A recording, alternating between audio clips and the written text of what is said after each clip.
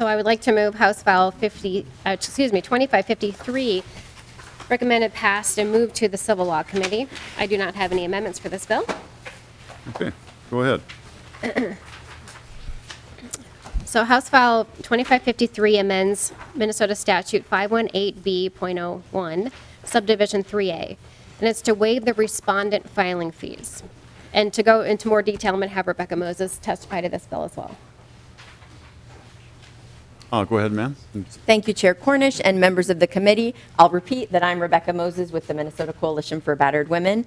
And the issue, again, that we're here to address today is respondents being charged filing fees to access the court in order for protection proceedings. So current statute waives the filing fees for petitioners in order for protection proceedings. However, current statute gives the courts discretion as to whether they charge the respondent filing fees. This has always been the case in the Domestic Abuse Act. However, recently we're hearing that courts are beginning to charge respondents. So some of the courts that are charging respondents are courts in Hennepin County, Ramsey County, with the highest volume of orders of protection in any counties across the state. We've also recently heard that Washington, Otter Tail, and Crow Wing County are beginning to require filing fees. And you may be asking yourself, well, is the filing fee $25? Is this, some sort of barrier to accessing the courts? Filing fees are $310 plus library and technology fees. So typically it's looking like $330 that someone is having to pay to get access to the courts. Again, we believe that if a petitioner's filing fees are waived, it is inherently unfair to charge a respondent filing fees. It creates an unequal system and due process concern.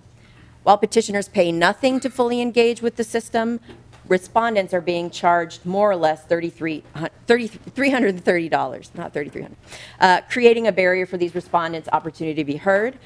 We believe HF2553 solves the problem that we're talking about here today by waiving respondent filing fees, again, creating a fair system for both parties. Again, we would ask for your support of this bill. We appreciate the committee's time. We also appreciate Representative O'Neill for being our chief author and co-authors Representative Hillstrom and Representative Rosenthal. And I'll stand for any questions. Okay, members, questions for Representative O'Neill on her bill? Mr. Chair. Representative Hillstrom. Thank you, Mr. Chair. This isn't about the bill. This is more about the process. So this is the first bill that we have that has a expense.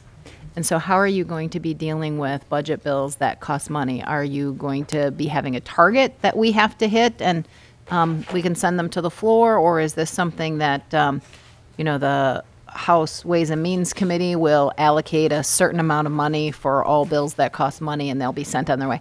The reason why I'm asking, Mr. Chair, is I support this bill. I'm very much in favor of it. But if we have a limited pot of money and I have to prioritize what we're going to spend money on, I'd like to know that as we start spending the money, Mr. Chair. Representative Hillstrom, in short, I would rather not spend money, but if we have any bills with money, we got to send them to Ways and Means, and I don't know what their future is after they hit there. Thank you. It'd be an individual basis, I think. Mr. Chair. But no, we don't have any other direction than that. Mr. Chair, to that Representative O'Neill. point. So to that point, specifically on this bill, the fiscal note did come with a small cost, as you see. In this fiscal year, it'd be $29,000. And moving forward in the tails, it was a little bit more. So the total of the 3 years moving forward would be $69,000. But what it doesn't take into account is the cost savings. And so we are talking with the courts to say, well, if we're not having these informa paupers, thank you, that would save some money. And so it's very possible that they could have a net zero change with this particular bill. And we need a little bit more information from the courts because they weren't able to pull together that portion of it since we're not doing the informa pauperis hearing. So we're going to be saving some on that side as well. Representative Quam.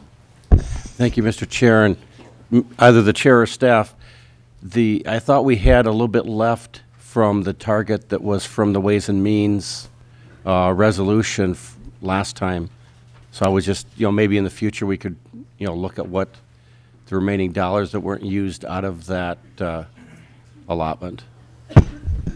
Sure. I not really following you, but we'll look into that. Yeah. as I'm aware, we haven't got any figures yet, so. Representative O'Neill. So, Mr. Chair, also, the other bill doesn't have a fiscal note, but there should be some cost savings if we're not having, if we're not requiring to have a hearing. So there will be some cost savings. We don't have that fiscal note. So we're hoping that between the two bills and the package, it'll be a net zero. Okay, Representative Flanagan. Thank you, Mr. Chair. Representative O'Neill, I just wanted to commend you for both of these bills. As a child witness and as a survivor, I think they're very important. And just thank you for your work, and I'm excited to support them. Any questions from members? If not, Representative O'Neill, would you like to renew your motion? Yes, Chair, I'd like to renew my motion that House File 2553 pass and be referred to the Civil Law Committee. And to that motion, all in favor say aye. Aye. Opposed? Okay, thank you, Representative O'Neill.